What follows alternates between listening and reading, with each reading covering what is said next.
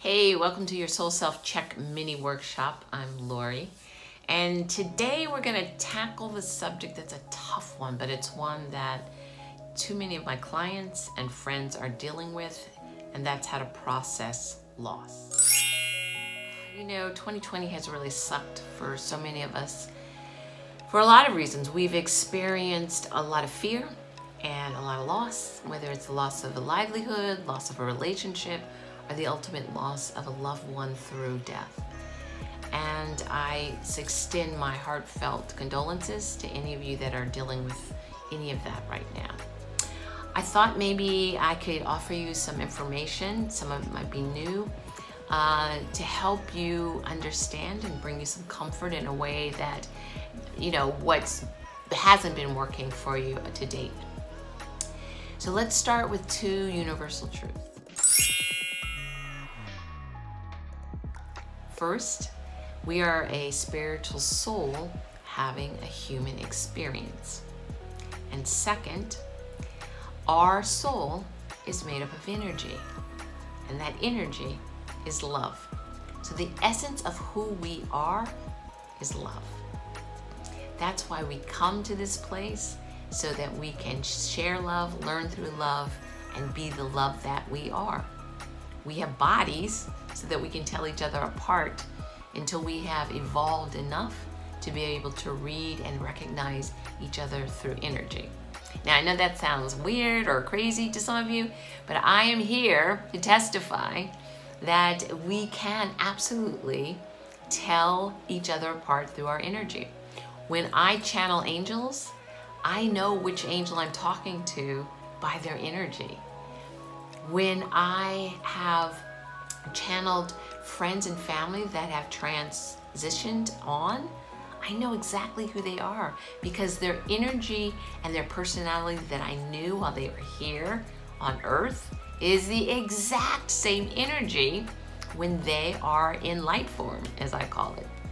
So yes, we are energy. And the reason I wanted to tell you that is so that you recognize that we transition into this experiment from energy into matter, and we transition out of it from matter back into the energy that we are.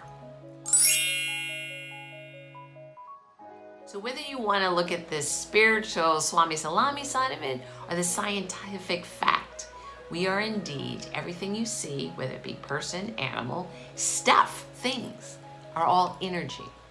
You can see it because it's manifested energy. The energy in the air that you can't see, that's unmanifested energy. So that is important for you to understand, because what remains when your loved ones leave is their energy. And that's why the physical life you have together changes and ends, but the love never ends because it just transforms back into the essence of who we are. So with that little Swami Salami lesson in mind, I'd like to offer you a couple of things to think about and ways to change your perspective of looking at your loss. And hopefully this will help you navigate it in a much more gentle, peaceful way. First of all, we tend as human beings to choose to grieve our loved ones through that focus of lack and loss. And when we grieve that way, and we only focus on the fact that they're no longer with us, we tend to not only become more and more fearful and sorrowful because we have no control over that, because we think it's forever and done and they're gone. And the other thing it does, it's our human nature to glob on to more fear. So we are sad and fearful of this loss and what that means, that lack in our life. But then we extend that out to what happens if this person goes, or this person, what's going to happen then? So we spiral out our grief into a fear ball that is all consuming, and it makes the healing process so much harder and so much longer. So if we counterbalance the pain of loss by focusing on the joy of what we experience and what we are left with, which are the amazing memories of the love and the celebration and the joy we shared together. That is what helps us heal in loving lightness instead of the heaviness of fear. And when you choose to be grateful for everything that you shared and appreciate that person for everything they brought to your life when they were physically in your space, you honor them in a way that they deserve for the impact that they had on your life, the fact that they were very visible in your day-to-day life because they left such an impact on you. So choosing to celebrate one's life is how gratitude becomes part of our healing process.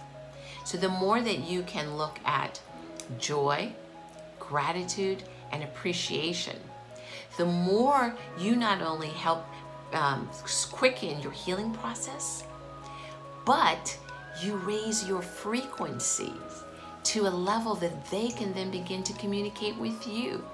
So the whispers that you hear, the reminders somehow, or the thoughts that come in your mind of that person, that's all them letting you know that they see you, they're there, they feel you. The songs that you hear, the odd little coincidences of things that remind you of them, that's them just saying, hey, I'm still here. We have to learn to look and see with our heart, to feel their energy once they have transitioned from matter into energy.